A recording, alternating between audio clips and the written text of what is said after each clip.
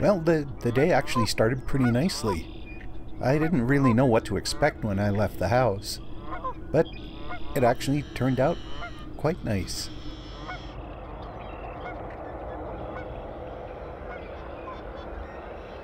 My plan was to see what I could see around sunrise and then keep going further east.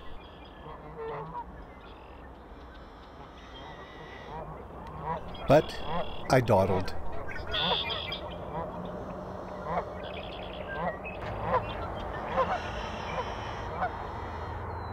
So by the time the sun was fully up, I was barely 20 kilometers past the city limits.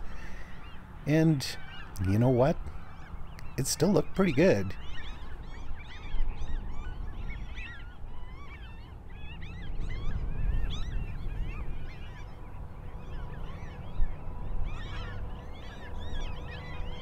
So I decided that maybe I would wait for another day to go further east and just see what I could see close by.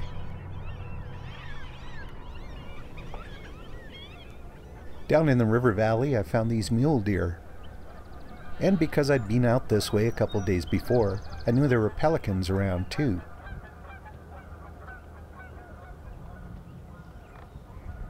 The light was soft and creamy from a little bit of overcast, and a small bit of breeze was starting to come up.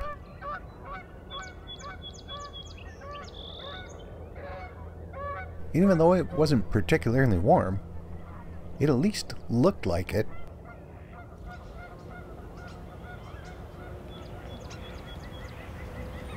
There were nice new leaves popping out everywhere,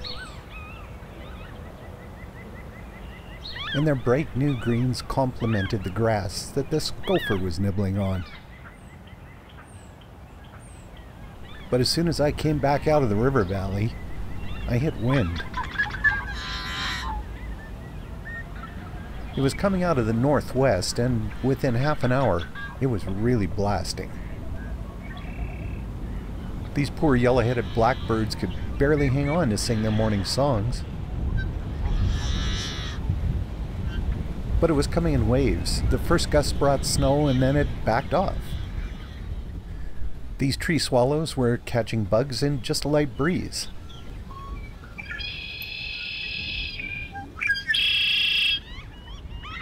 But then the wind picked up and the snow came back. And then it quit, and then it started again.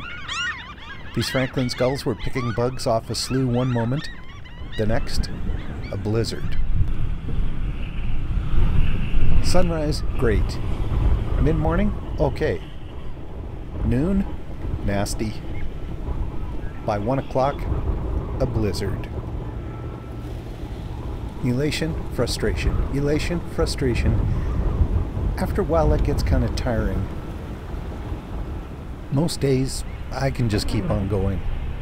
But some days, like this one, I've just got to throw in the towel and head on home.